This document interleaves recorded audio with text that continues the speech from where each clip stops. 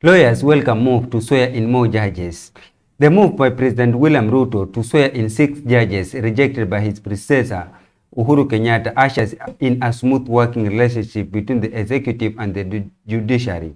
Lawyers say the 6 comprise 4 judges of the Court of Appeal and 2 judges of the Land and Environment Court who were left out by Kenyatta over integrity issues when he swore in 34 others in June last year. President Ruto had vowed to swear in the judges immediately if elected and made the good promise.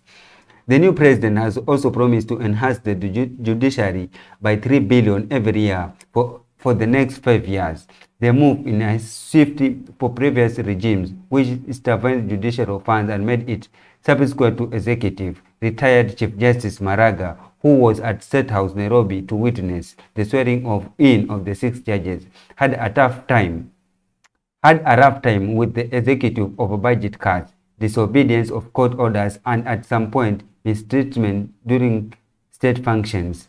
Lawyer Benson Milimo said, Dr. Ruto's administration has started on a positive note. If it goes on this way, we will be seeing heads of consulting as opposed to addressing one another through press conferences, he said.